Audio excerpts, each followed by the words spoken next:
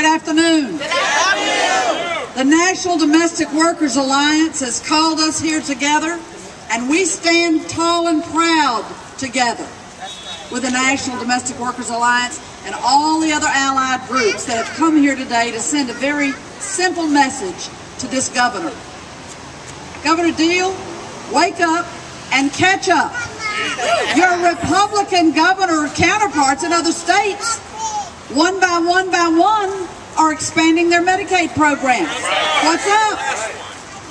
We've got a study right out of the Georgia State University, top-notch health economist who does the numbers.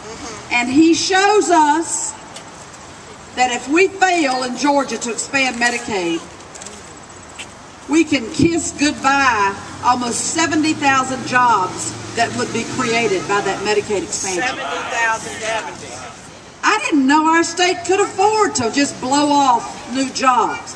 I thought the governor said he stood for job creation. Here's a chance at job creation. Let's beef up our health care facilities, our providers all across this state so that people have a shot at getting health coverage when they need it.